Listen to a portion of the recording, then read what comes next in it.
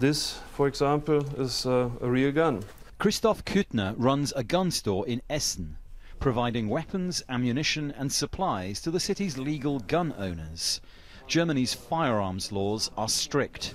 Christoph says it's practically impossible for people to get a handgun.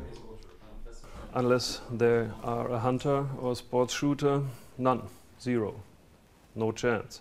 Because you have to obtain such a gun, you have to ask the police that you want to buy a gun. You have to tell them, they will make a background check, and then, only then, after a few weeks, months, they allow you to buy a semi-automatic pistol, 9mm.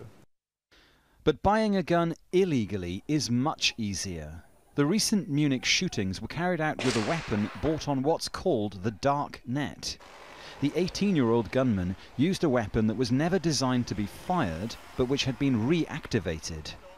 In the wake of the shooting, the German government called for more powers to be granted to outlaw such transactions. We need to pass a new European gun law as quickly as possible and implement it quickly as well. We'll make sure that online trading of arms is no longer possible with tradespeople. That may not reassure Germans who've become increasingly concerned following the Munich shooting and 2 other attacks in Bavaria in July.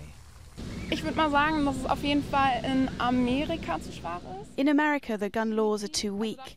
It seems everyone has a weapon. Here in Germany, they are much tighter, but I think they could be even more so. Anything could be a weapon. You don't need a Kalashnikov or bombs. As we've seen in France, a truck could be a weapon. A car could be a weapon.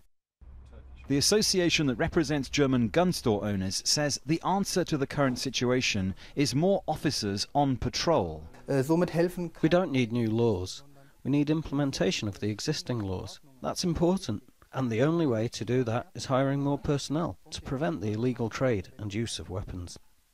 The problem is that even with more officers and tougher laws, there is no way of establishing quite how many illegal weapons are out there in the wrong hands.